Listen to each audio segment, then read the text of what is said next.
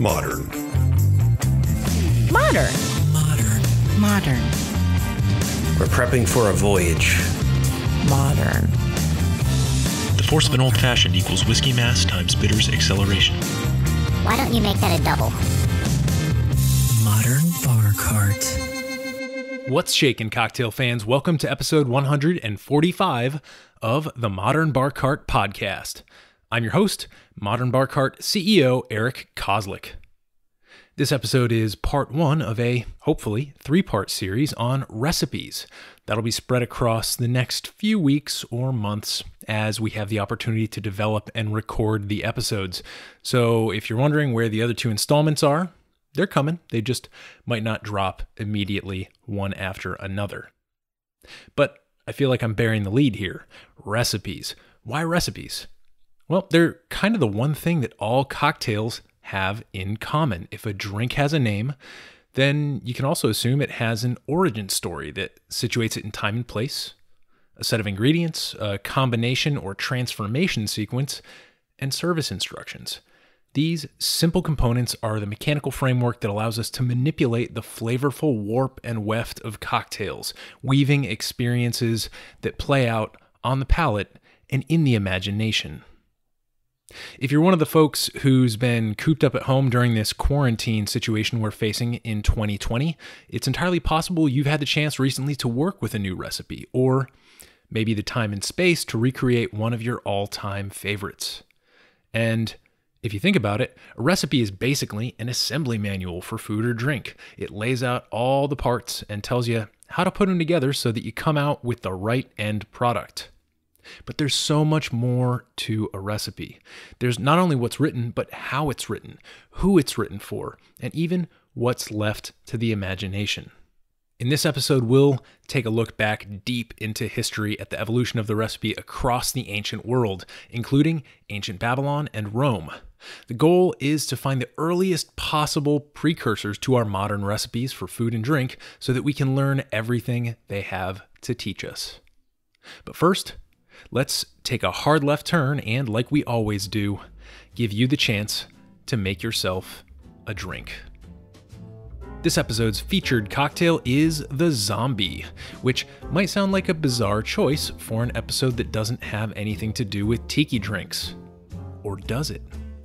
We'll actually return to the Zombie for a very specific reason later in the show, but for now, let's just focus on how to make it. You'll need 3/4 of an ounce of fresh lime juice, 1/2 ounce of falernum, which is a spiced syrup, 1.5 ounce of gold Puerto Rican rum, 1.5 ounce of gold or dark Jamaican rum, 1 ounce of overproof Demerara rum, 1 bar spoon grenadine, 6 drops per node, which is an absinthe substitute, 1 dash of Angostura bitters, and 1/2 ounce Don's Mix. Put all these ingredients into an electric blender with 6 ounces or 3/4 of a cup of crushed ice, then blend at high speed for no more than 5 seconds. Pour it into your tiki mug or other tall glass of choice, add ice to fill, and garnish with a nice sprig of mint. This recipe, by the way, was taken from Jeff Beachbum Berry's blog. He's the resource on all things tiki. Now, all the ingredients I just listed are things, even the falernum, that exist at any good liquor store near you. All, I should say, except one. We'll return to that one fateful ingredient later on in this episode because it has a very important lesson to teach us about how recipes are created and shared. I'm really excited about this little mini-series we're putting together because it's nerdy and esoteric. But you also have to keep in mind that recipes are one of those little invisible threads that run through each and every one of our lives, and I'm personally stoked to give this subject matter some serious time and attention to see what we might discover. So with that, I'm pleased to cut right to the chase here and present to you this first installment of our Art of the Recipe series. Enjoy. Part 1. Origins. If we really want to get to the heart of what a recipe is and what it does, then we need to trace our way back to the very origins of food and drink preparation, back in time so far that we find ourselves face to face with an ape-like creature who has descended from the trees somewhere in Africa. But although it was a major risk for these first proto-humans to abandon their arboreal sanctuary in favor of a dangerous life on the ground, it was a risk with a very specific reward attached to it. Here's boozy historian Mark Forsyth, who explains what is commonly known as the drunken monkey hypothesis. Check it out.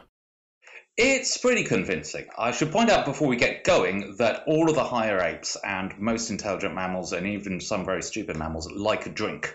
They will drink alcohol whenever they can get hold of it. It's just they can't make it.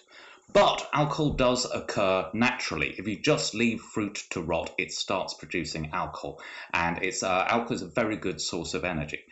And human beings are uniquely good at processing it. We are the second best animal in the entire world for taking our booze after the Malaysian tree shrew. So never ever get into a drinking contest with the Malaysian tree shrew.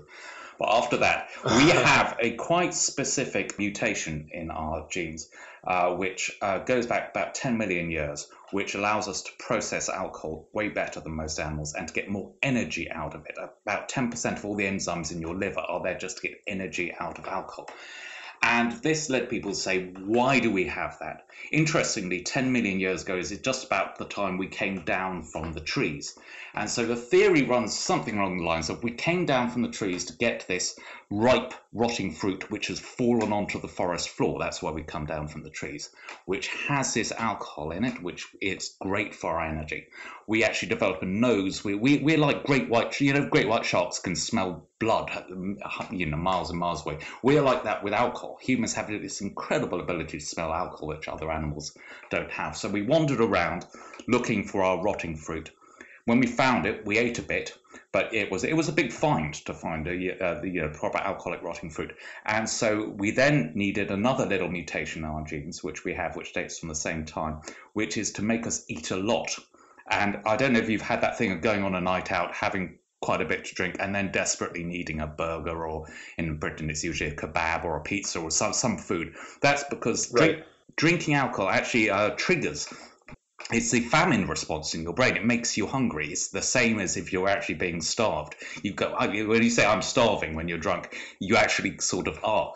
And so you therefore eat loads and loads. This, you can now store it as fat. You can survive for days on this. This is great. But, and this is the final part of the drunken monkey hypothesis, you get drunk. And this is a little bit dangerous if you're just lying around on the forest floor on your own, drunk, and along comes a saber-toothed tiger or Tyrannosaurus Rex, which would be achronological, but there we are. Then you need to be able to protect yourself from that predator. And that, the final part of the drunken monkey hypothesis, is that that's why humans drink socially. We drink together, and we've always, according to the drunken monkey hypothesis, drunk together so that we can fight off predators, so that we can protect each other when we are helplessly drunk. Now, you may be wondering at this point what rotting fruit and genetic mutations have to do with recipes. Well, it just so happens that two other major advances took place shortly after we were seduced from the trees by the siren song of rotten fruits. Those advances being fire and language. Probably, in fact, in that order. A lot of evolutionary research indicates a correlation between the advent of cooking and a major increase in brain size in pre-human hominids, which scientists can measure by comparing the size of the brain vault in fossilized skulls of our early ancestors dating back over 1 million years. This is because the brain is an expensive organ when it comes to energy consumption. While it comprises only 2% of an average human's body mass, it takes up about 20% of all caloric energy in the body. When you consider this in light of the fact that cooking food makes calories and certain nutrients more available to the human body, it's easy to draw a correlation between fire, food preparation, and brain growth, which in turn paves the way for language. I bring this up because I think it's absolutely fascinating that language, food, and drink are so interrelated. In fact, I imagine that many of the first proto-conversations centered around the correct way to harvest and prepare food. Back then, it was a matter of life and death, and language was a great tool to keep our ancestors on the right side of that dichotomy. Now, here's Mark Forsyth again, talking about the role of food and drink on the way isolated groups of hunter-gatherers put down roots and formed complex societies. Another argument, which is very convincing, is that society actually, or farming started, hunter-gatherer and Stockton farming started to obtain alcohol. We settled down to farm so that we could make our own beer. And this is another one which sounds crazy until you stop and think about it, which is that if you are hunting and gathering, eating other animals, then you get a lot of vitamin B out of other animals, which you need to not die. Whereas if you just stop and you start farming and making bread has no vitamin B in it. So if you tried to do that, just start with the bread, you would definitely die. Fortunately, though, beer, which is also made out of grain, wheat, barley, etc., beer contains vitamin B. So if we settled down to farms and agricultural economy, we must have started with beer, or at least beer and bread right next to each other. And beer makes sense to start with, because if you have a pile of barley and you want to get the most energy out of it, the best thing you can do is turn it into beer in terms of the calorie count rather than into bread. So yeah, civilization farming started with beer. That's a very widely accepted thought, and then things. It's connected to everything we do because we've always been drinkers. When writing started just as usually as a form of IOUs, an accounting system that you noted down. You've given me 5 bushels of grain, draw a bushel of grain, and return IOU 7 women, draw 7 women. One of the earliest letters, therefore, in these pictogram alphabets was the symbol for beer, so that's right there from the beginning. And then these primitive societies form with their gods and goddesses, and always there's a goddess of beer and a goddess of drunkenness, and usually female in the early days, Ninkasi and Hathor in ancient Egypt, who was the crazy beer goddess who went between being the goddess of love, the goddess of destruction, but always the drunk goddess. This places us in history at around the time of the oldest recipes ever unearthed by archaeologists, which can be traced back almost 4,000 years to ancient Mesopotamia. These little cuneiform tablets are somewhat contemporaneous with the Babylonian king Hammurabi, famous for his complex legal system, and they present ingredients and very basic instructions for preparing a number of different dishes, including venison stew with cilantro, which I'll link to on the show notes page. Originally, the written language and the clay tablets it was inscribed upon pertained to commerce. Right? The exchange of goods and services and the value communicated in that exchange. Because of this, precise weights and measures were important, but it's interesting that they're largely absent from these OG recipes. Now, one through line we'll see with recipes during this Origins episode is that they weren't so concerned with units of measurement until much later in history. And there could be a number of reasons for this. Early on, it was probably because there was very little value in recreating a very specific dish in a precise manner, because you couldn't just drive to the supermarket and pick up whatever your heart desired. You were subject to the seasons, the weather, random droughts, famines, and a whole bunch of other stuff beyond human control. So if you could throw something together with whatever you had on hand and it filled you up or got you drunk and tasted good at the same time, then it was a success. Weights and measures be damned. But today we really value the ability to faithfully recreate dishes and cocktails as close as possible to the way they were originally made. This process connects us with our heritage. It prevents us from, of course, making silly mistakes and ruining the dish or the drink, and it allows us not to have to carry all of our recipes around in our noggins, freeing up our memory for other things. But this dedication to accuracy and precision in recipes is a much newer concern than you might expect. Here's recent podcast guest Aaron Knoll, who brings to light some burning questions about certain cocktail ingredients that were in widespread use less than 150 years ago, but that we may still never be able to recreate today. So this is really fascinating because I have been really preoccupied with some of the weird cocktails in Jerry Thomas's bartender's manual. Like he has like this gin and pine thing in there, which is like, yeah, he barely describes it. And I found very little about it outside of maybe one reference in, a Boston newspaper. So I want to meet Jerry Thomas. I want him to make me a gin and pine, maybe a gin and tansy too. And I want to see what he actually does. I want to know how he makes that. What sort of pine is in that gin on the, it's just like, it's a mystery to me and I think it would just be really fun to, and he also sounds like a really fun guy to talk to and just get to know, like, what was it really like mixing in the 19th century? And can you tell me what an Old Tom gin is in your opinion? As you can see, it takes a lot of work and a certain amount of concern for people who will come after you to develop a recipe that will be as useful 100 years in the future as it is on the day when you first set it down. What if their systems of measurement are different? What if an ingredient is no longer available? What if a terrible tragedy takes place and your language goes extinct? If you were a person in the ancient world, these just wouldn't be things that kept you up at night in the same way that bandits or plagues of locusts or pleasing the goddess of the harvest would. No, unfortunately, the inclusion of precise weights and measures in recipes would come much later in history, so we can't talk about that just yet.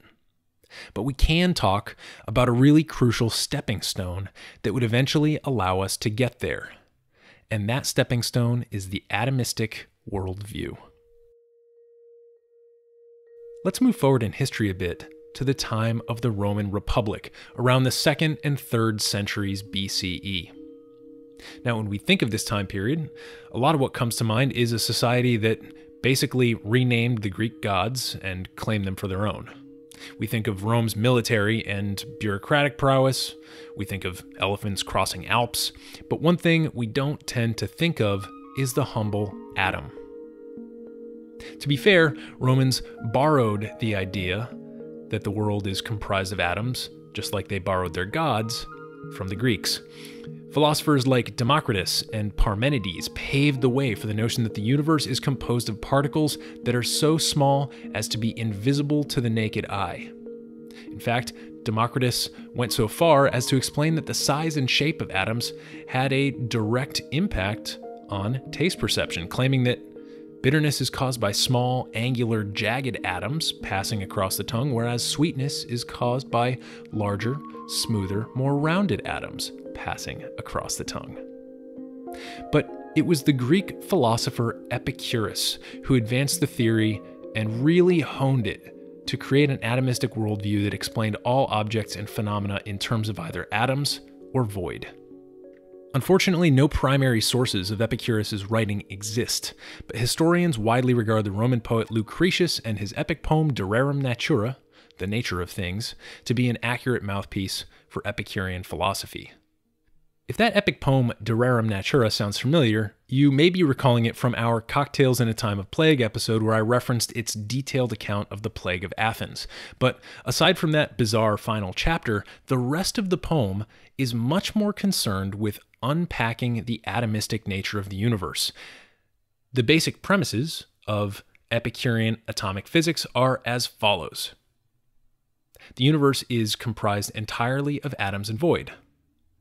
Atoms are unlimited in quantity, but have a limited number of types, like letters in an alphabet.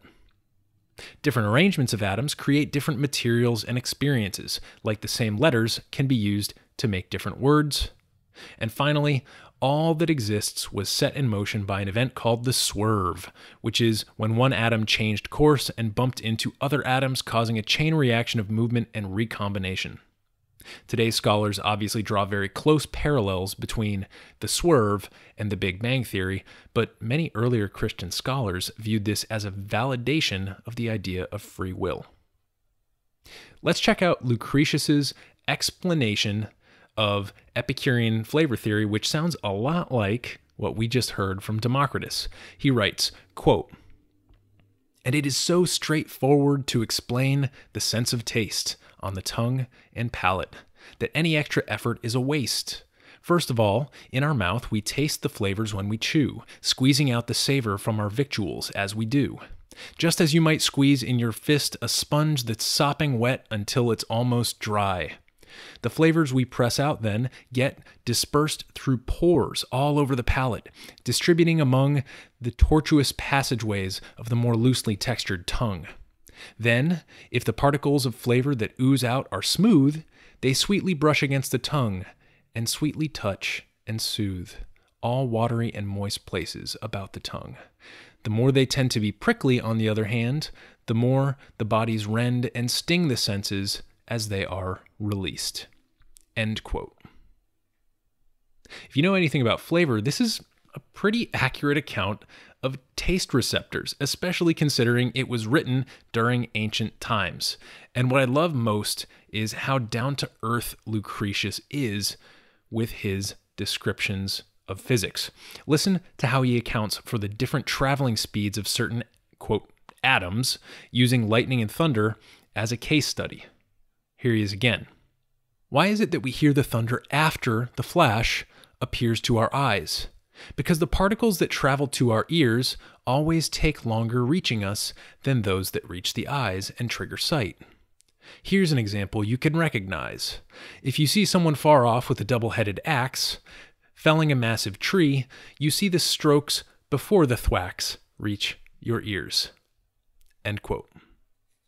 The reason I bring all this up is because the Roman Republic, and later the Empire, this society that Lucretius lived and wrote in, paved the way for a lot of progress to be made in food and cooking. Their trade networks made it easy for people to access spices, wines, and ingredients from far-off places. They tended not to completely strangle cultures in the places that they conquered, allowing for the circulation of many different ideas and documents. And of course, out of a society that worshipped gods and idols, we have the emergence of an atomistic worldview eerily similar to our own. Now, to this day, lots of chefs will explain that cooking, or creating a recipe for that matter, is simply applied chemistry and physics. So it comes as no surprise that in a culture rich in ingredients and wealth, and with thinkers who understood that manipulating the building blocks of matter would produce different results, emerged a set of recipes greater and more influential than any that had come before. Enter Apicius, or rather, the Epici.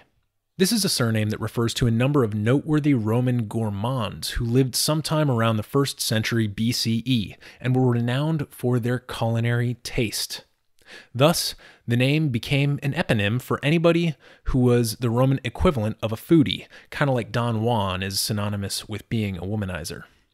So, when a collection of hundreds of recipes began circulating among the wealthy kitchen owners of Rome, Apicius became a pretty good pseudonym for the book.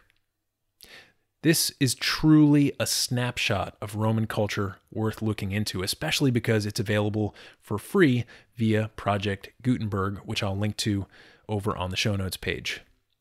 In total, the collection contains 10 chapters arranged by category that list recipes for everything from rose wine to ostrich to stuffed dormouse.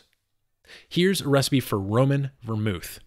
Quote, Roman vermouth, or absinthe, is made thus. According to the recipe of Camerinum, you need wormwood from Santo for Roman vermouth, or as a substitute, wormwood from the Pontus, cleaned and crushed, 1 Theban ounce of it. 6 scruples of mastic, 3 each of nard leaves, costmary, and saffron, and 18 quarts of any kind of mild wine. Filter cold. Charcoal is not required because of the bitterness. End quote. Here we begin to see something that resembles today's recipes, something we might have a snowball's chance at recreating if only we could figure out how much a Theban ounce weighs.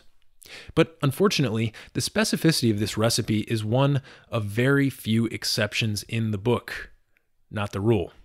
Check out this recipe for milk-fed snails and you'll see what I mean. Quote, take snails and sponge them. Pull them out of the shells by the membrane and place them for a day in a vessel with milk and salt. Renew the milk daily. Hourly, clean the snails of all refuse, and when they are so fat that they can no longer retire to their shells, fry them in oil and serve them with wine sauce. In a similar way, they may be fed on a milk porridge. End quote. Let's just assume that milk-soaked snails is a normal thing to eat. Aside from the foreignness of this recipe, you'll notice that there aren't any weights and measures to speak of. How much milk? How much salt? How many snails makes a decent portion? And what do you serve them with besides this generic wine sauce? Just like Epicurean physics was more concerned with the real-world implications of atoms than today's theoretical physicists are, you can see a distinct difference between the recipes in Apicius and those that Julia Child wrote, for example. The good thing about Apicius is most definitely its incredible breadth and depth. By studying it closely, you can learn a lot about food and eating in Roman society. But the unfortunate part is that a lot of details fell by the wayside, perhaps intentionally. In the edition of Apicius available on Project Gutenberg, the introduction is written by a fella named Dr. Frederick Starr, who offers a lot of historical context about the work. Regarding the dearth of certain specific recipe information, he observes, quote, "There may have been two chief reasons for concealing necessary information. Apicius, or more likely the professional collectors of the recipes in the work, may have considered technical elaboration of the formula quite superfluous on the assumption that the formulas were for professional use only. Every good practitioner knows, with ingredients or components given, what manipulations are required and what effects are desired. Even in the absence of detailed specifications, the experienced practitioner will be able to define correct proportions by intuition. As a matter of fact, in cookery, the mention in the right place of a single ingredient, like in poetry, the right word, often suffices to conjure up before the gourmet's mental eye vistas of delight. Call it inspiration, association of ideas, or whatever you please. A single word may often prove a guide or a savior." End quote. This kind of makes sense, right? If you're a carpenter, then architectural plans are easier to read than if you're not. If you have a lot of experience sailing, you can learn to read the wind and the waves better than a landlubber. So it makes sense to me that chefs can look at an ingredient in context and infer how it should be prepared. Now, there are two other potential reasons Starr cites for the lack of detail in these recipes. One is simple. During Roman times, paper or parchment was expensive and hard to come by, so one might be motivated to keep things concise from a cost perspective. The other reason is a bit more insidious. It's possible, says Starr, that among wealthy Romans there was competition to throw the best parties and to have the best dishes served. And so the omission of key instructions or secret ingredients may have been a way of maintaining status by guarding the recipes that made other folks jealous. But if you think that hoarding recipe information was just a Roman thing, think again. If you've ever sipped on a delicious zombie or jet pilot cocktail, you may have been enjoying an ingredient called Don's Mix, which was created by Don Beach of Don the Beachcomber in the 1930s and famously kept secret. The formula was lost until a few years ago, modern tiki guru Jeff Beachbum Berry solved the riddle by interviewing people who worked at Don the Beachcombers back in the 30s. Eventually, he found someone with a physical recipe for Don's Mix, but the recipe itself turned out to be double encrypted. In addition to 2 parts grapefruit juice, Don's Mix called for 1 part of something cryptically named Spice Mix No. 4, which was blended in secret off-site and picked up by bartenders who were not always privy to its components.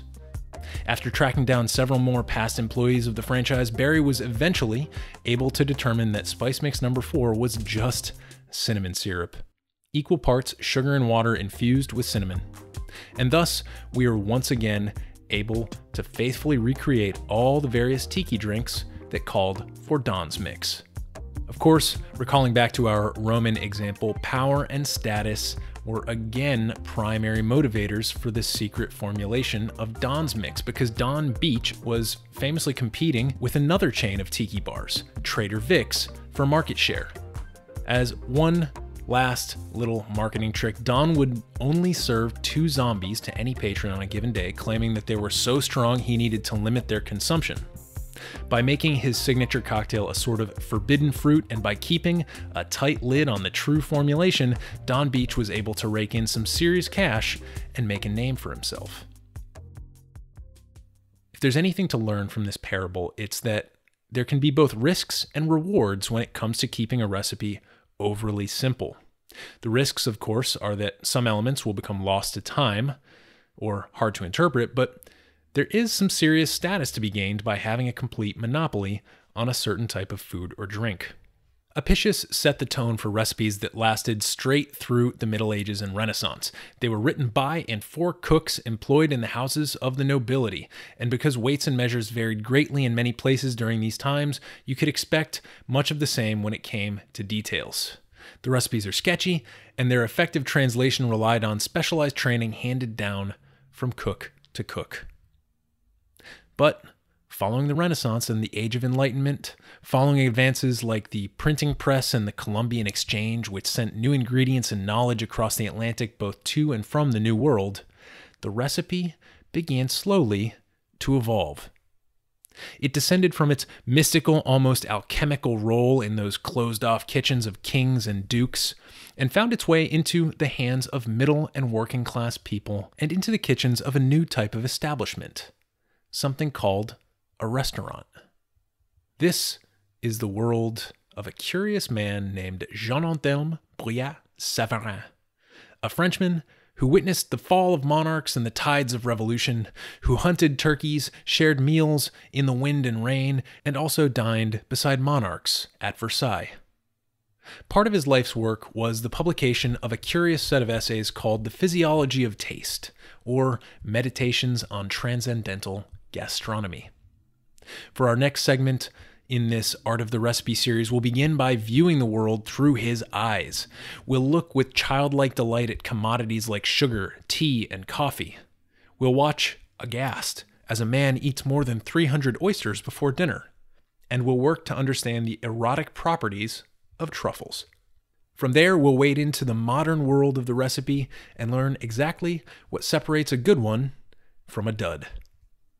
I hope this little investigation about the origins of the recipe was illuminating and entertaining, and with any luck, it'll give you a better appreciation for just how far we've come since a scribe 4,000 years ago sat down, cracked his knuckles, and started scratching away at a clay tablet. I'm Modern Bar Cart CEO Eric Kozlik, and this has been a special edition of the Modern Bar Cart podcast. Thanks so much for listening.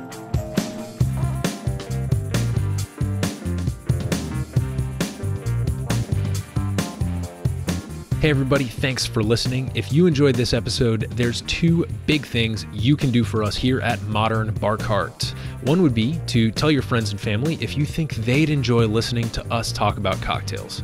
And if they don't download podcasts, they can always stream our episodes on their desktop directly from the show notes page at modernbarcart.com. The other thing you can do to help would be to head on over to iTunes or wherever you download your podcasts and leave us a review. 5 stars are great, but we're more interested in your feedback.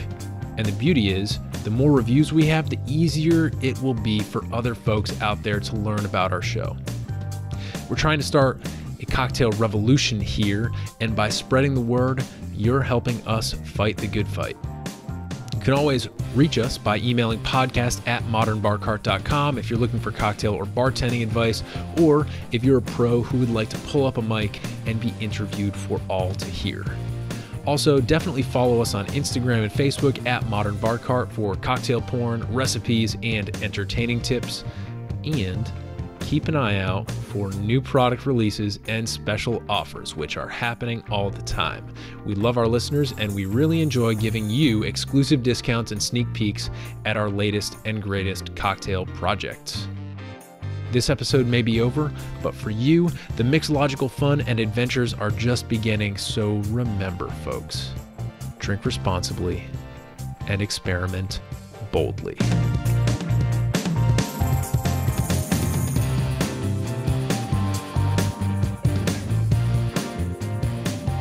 This episode was made possible with editing and production assistance by Samantha Reed and a little bit of podcast magic by yours truly. This has been a Modern Bar Cart production, copyright 2020.